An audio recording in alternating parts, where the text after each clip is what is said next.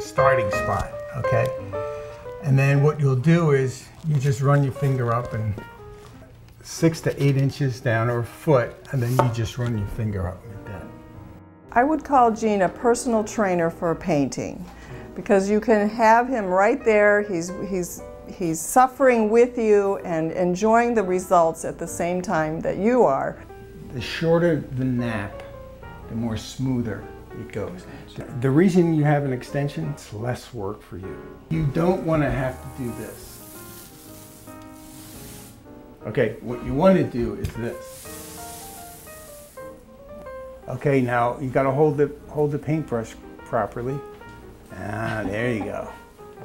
When I show a house to a buyer, I can tell right away if the homeowner painted the house themselves or if they had a professional do it. If there are crooked lines, stress cracks, or if the paint colors just don't match from room to room, the house doesn't show well and they may not get the price it deserves.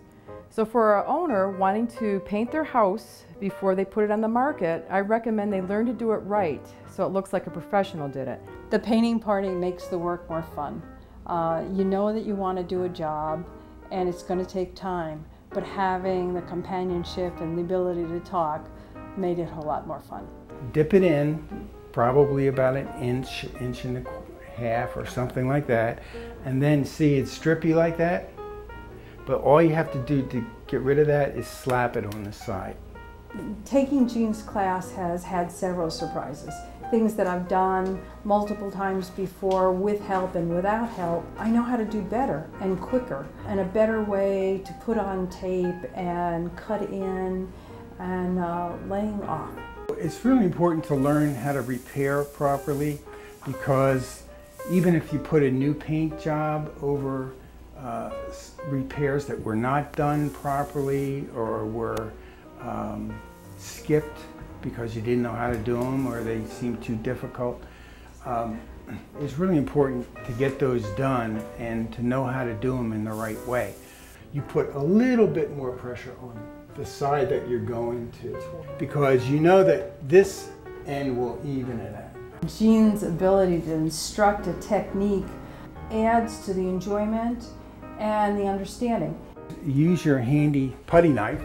You're going to use it to start, and then you're going to pull the tape off slowly and do it on an angle like this.